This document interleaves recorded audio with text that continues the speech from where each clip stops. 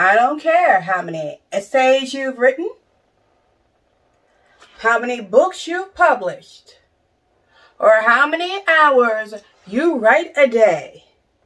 You will never be a master in this profession.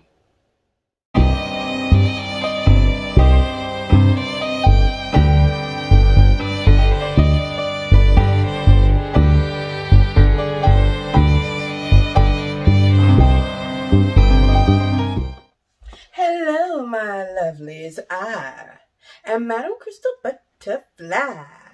If you have been absolutely adoring these videos I'm making, please like, comment, and if you haven't yet, slap that subscribe button like it owes you money. And don't forget to give that little notification bell a ring. Alrighty. That is enough dilly to dally. Let's get to the good stuff. Just like I said in the intro, no matter how hard you work, study, and practice, you will never become a true master of writing in the sense you will learn every little thing you need to know about the craft. It's impossible, so give up that pipe dream now. Don't cry, don't cry, don't get upset. Don't get upset. It's okay. Never being a true master of writing does not mean you will be a craptastic author. In fact, you still have more than enough potential to become one of the greats.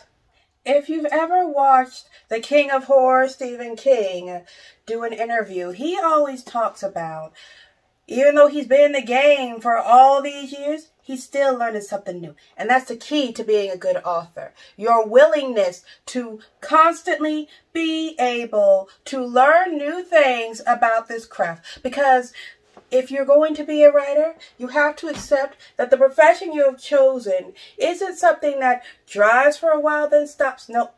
It's an ever-moving, ever-changing, ever-evolving animal.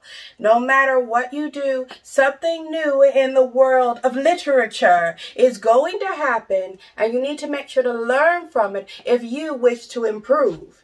If you're willing to do that, then slowly you can evolve into one of the great authors, even one that's talked about long after we're gone.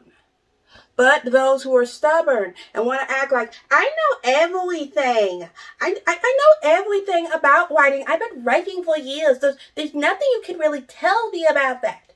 Those are the people who stagnate and eventually just fall off the map as an author because they were unwilling to evolve. And I'm bringing this up because there are a lot of writers, especially ones who get found and become big time when they're very young, who adopt this attitude. And that is the one thing you must always, always avoid. And with that, my lovelies, this video is a wrap. Now, if you please, come with me as we dance into a world of magic.